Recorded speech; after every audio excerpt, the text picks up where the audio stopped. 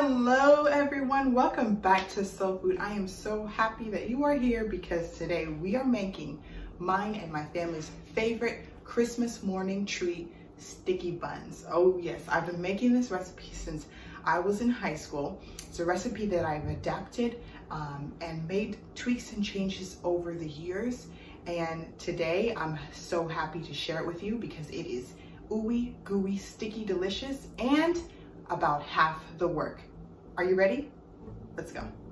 Let's get right into making these easy and delicious sticky buns. We're starting right on with the filling, and I've got a 1/4 cup each of brown sugar and granulated white sugar, and then I added in a tablespoon of ground cinnamon and a 1/4 teaspoon of allspice. And there in the corner, I've got 1/3 of a cup of butter that I'm gonna pop into the microwave and melt. And the other part of our filling is 1 apple. I'm using a Honeycrisp apple. You can use any type that you have. You're just gonna wanna peel it and dice it. So go ahead and mix up the filling, and then we'll set everything to the side while we make the sauce.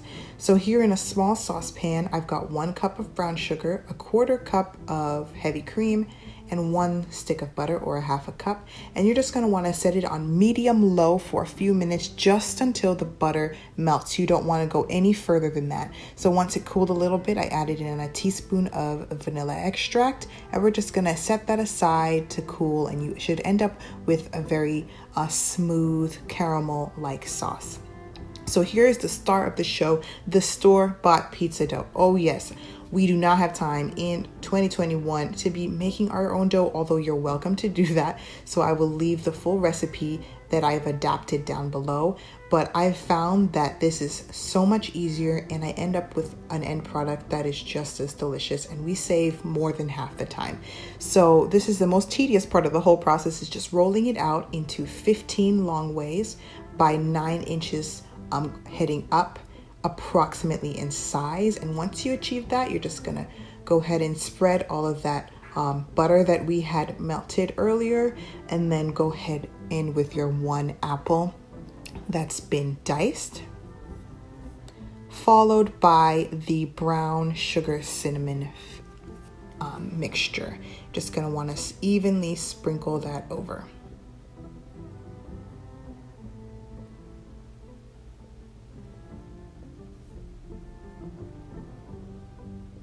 Once that's done, you're gonna wanna tuck and roll your sticky bun dough, making sure that the filling is staying in and everything is not too tight, but taut enough, just like this. Just going little at a time, tucking and rolling.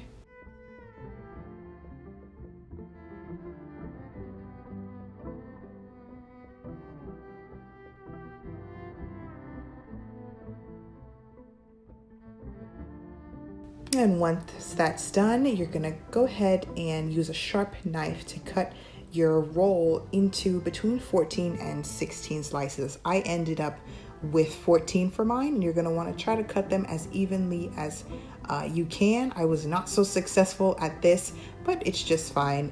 The final product will end up just as delicious.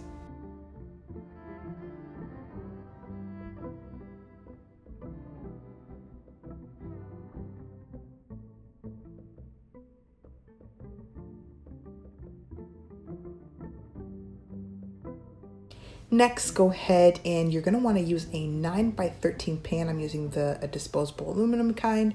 You wanna butter it up really well so nothing sticks, and then go ahead and pour in that delicious caramel-like sauce. And I went ahead with 1 cup of chopped pecans. This is optional, but I love the crunch that it gave to the final sticky buns. All that's left to do is just arrange the sticky buns into rows. Don't be alarmed by the amount of space between the sticky buns. I did about a 1/2 inch in between them. They're absolutely gonna spread out once they're in the oven and fill up all those gaps. So what I did was I covered my sticky buns and I let them rest for about 30 minutes. They're not gonna rise too much just due to the pizza dough, but they will rise and spread out in the oven. So I went ahead and covered them, left them for 30 minutes, got the oven preheated to 350 degrees. Then I baked them for 30 minutes covered with foil. Here they are out of the oven for that 30 minutes. For the last 10 minutes, you're gonna uncover it and then just let it bake. And here they are, the final product. So you're gonna wanna let it rest on your countertop for just about 5 to 10 minutes, no longer than that, because you don't want the caramel to set too much. Then for the most nerve-wracking part, flipping it onto a tray that's large enough, and you are gonna have a little bit of sauce that comes out. And look at this. These sticky buns are sure to be a crowd pleaser and definitely one of our holiday favorites. Thank you all so much for watching this video. Let me know in the comments down below if you decide to try this one out and what you thought. Happy holidays, and I'll see you in the next one.